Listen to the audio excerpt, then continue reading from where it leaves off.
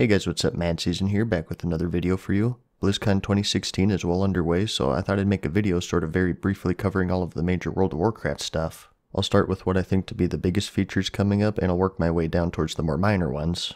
Some of these things are coming in the next major patch, 7.2, and some are coming in the more minor 7.1.5 patch. I'll indicate which on the top left-hand corner of the screen as I'm talking about them. Patch 7.2 does bring a new full-on raid. It's called the Tomb of Sargeras, and it'll hold 9 bosses total. For those of you not big on the lore, Sargeras is the leader of the Burning Legion, so it'll be really interesting to see what happens in here. And we also did get a preview of what's in store for us story-wise, and that's the fact that sometime in the future we'll be visiting Argus. This was the home planet of the Eredar before they succumbed to the corruption of the Burning Legion, and since then it's been implied that it's now the seat of power for the Burning Legion. So some pretty exciting stuff is on the way. And for all of you dungeon runners out there, we do have a new dungeon coming out. It's called the Cathedral of the Eternal Night, and it's a pretty conventional dungeon. It'll have 4 bosses, and you'll be able to run it on all difficulties, including Mythic Plus. Dungeons in general are going to be continuously updated to keep them relevant. Both their difficulty and the level of their rewards will be increased. And some other big changes is the addition of the Archway and the Court of Stars heroic modes, which will also be in the Dungeon Finder. The same thing will happen with Karazhan, although that's split up into 2 different parts due to its length. It'll also have Mythic Plus mode unlocked in 7.2. Speaking of Mythic Plus, we're also getting some new affixes. One of the neat things about this whole system is that it's so easy to add on to it, and affixes are one of the many ways they can update them to make them more interesting.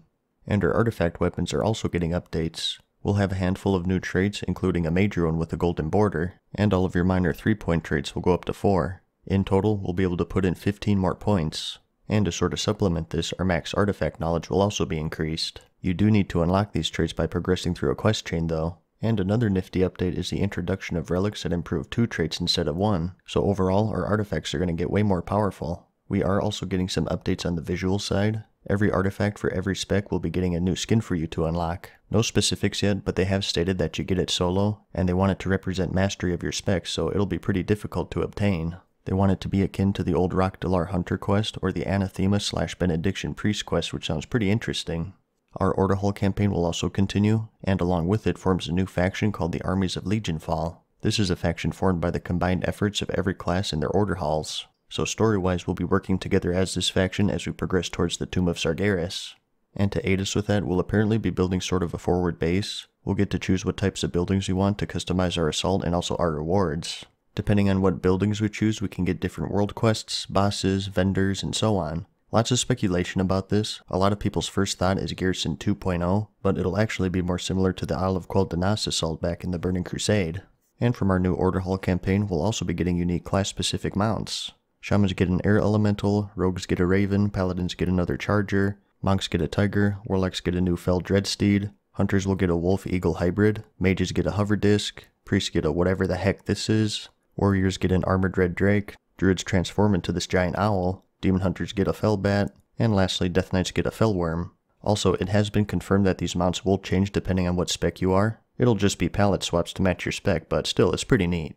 Now you may have noticed that some of these are flying. Well, in patch 7.2 we'll finally be able to fly in the Broken Isles. Part 2 of the Legion Pathfinder will be released, and once you complete this along with Part 1 you'll unlock it for every character on your account. Keep in mind that Part 1 is in the game right now, so you can knock that out in preparation for Part 2. I'll have a link to the achievement in the description. For Part 2 specifically, Blizzard has stated that you'll be able to complete it through doing stuff in the world, such as defending against new Legion assaults, completing your main Order Hall questline, leveling your new Legionfall reputation, and opening the Tomb of Sargeras.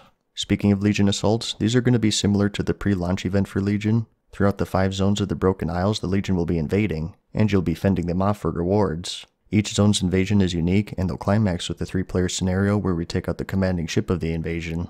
And also in patch 7.2 we'll be seeing some big updates for PvP, a major one being brawls.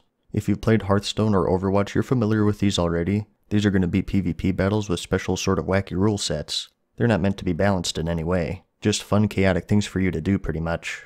Some examples are the return of Southshore vs Terran Mill, a Warsong Gulch where you can cap flags without having your own flag at your base, a 15 vs 15 arena, a Winter Arathi Basin where there's low visibility, an Eye of the Storm with altered gravity, and so on.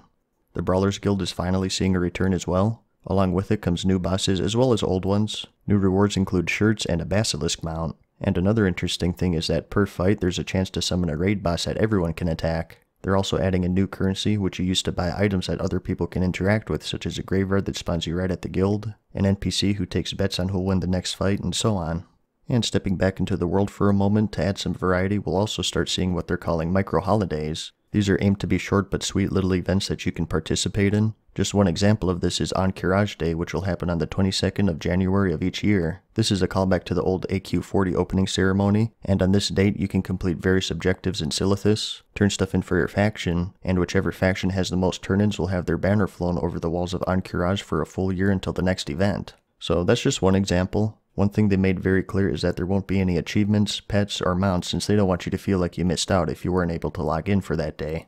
You can take this as a positive or a negative, I guess. Personally, I don't mind it since I think these will just be fun things to do to break up the monotony, but I can see some people having issues with it.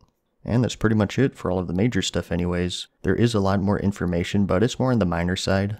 If you're curious, check out the various World of Warcraft news sites such as MMO Champion or Wowhead if you want to get all of the details. Anyways, I hope you found this video helpful. Give it a like if you liked it, and if you really liked it, let me know in the comments and subscribe. And as always, thanks for watching, good luck, and peace.